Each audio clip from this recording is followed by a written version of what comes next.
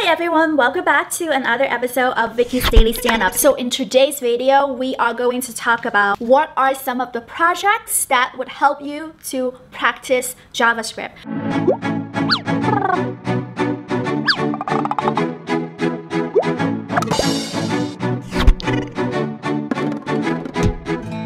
JavaScript is absolutely adaptable.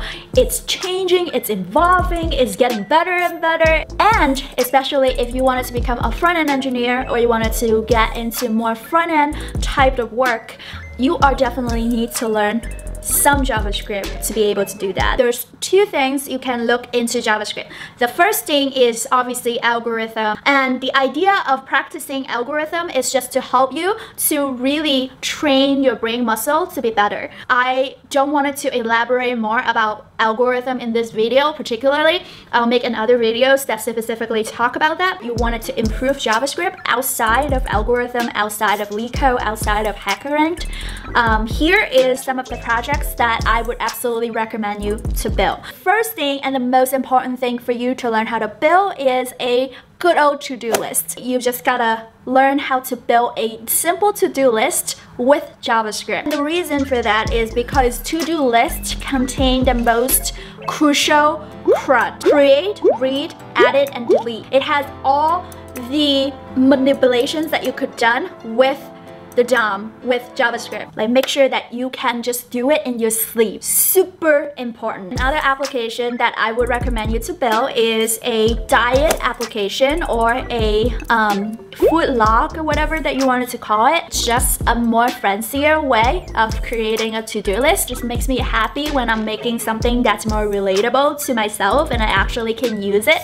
So anything that you're building that would spark your interest, it's a good sign that you really should build it. The next project that is pretty cool and I would recommend, it's a form on the DOM. Just think about like a very simple form that you would see on any kind of e-commerce site, like entering your first name, last name, has like input fields, has a submit button. When you click on the submit button, it will direct the user to some other website. This is a really good practice, and it's gonna help you tons when you are practicing JavaScript, because as a front-end developer or as someone who are learning JavaScript and wanted to get into front-end, guess what? Front-end is dealing with forms all the time. Everything that you see on the website, on the internet, they are all forms. Small little forms, big little forms, forms inside of the forms. They're all made up with forms. So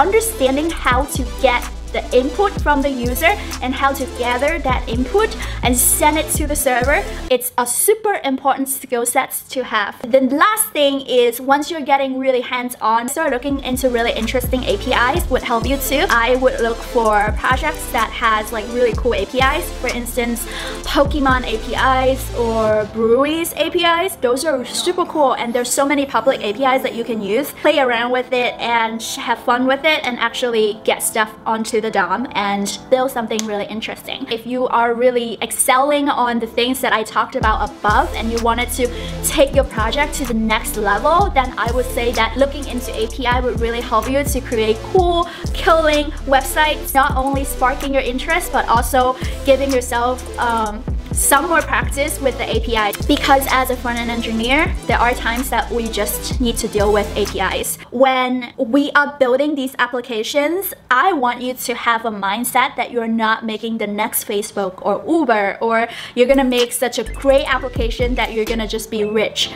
It's a great idea to think that way to motivate yourself. Try to keep this app not fancy and super simple, just for you to practice and focus on practicing on JavaScript. I know sometimes people get really frustrated, or they just wanted to make their application look presentable, but that's okay. You can use like some sort of CSS framework to just help you make it nice, but don't worry too much about that. Focusing on just practice on the app. Oh, also another thing that I wanted to mention, there is this website called JavaScript 30 Day, and it's created by Wes Bos, and he's one of the front-end engineer and podcaster and also a really popular speaker. And he created this free program specifically for people who are just starting learning JavaScript. The whole program lasts for 30 days. I've never done it from like day 1 to day 30th, but I've definitely picked up some of the projects in between and definitely built it from scratch or following his tutorial.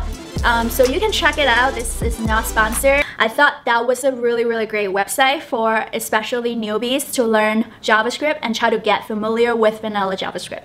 So that is all that I wanted to say. I hope that you find this video helpful. If you do, give me a thumbs up, leave comments down below, share my video with someone, and until next time, I'll talk to you soon, and stay safe and stay happy out there. Okay, I'll talk to you soon. Bye!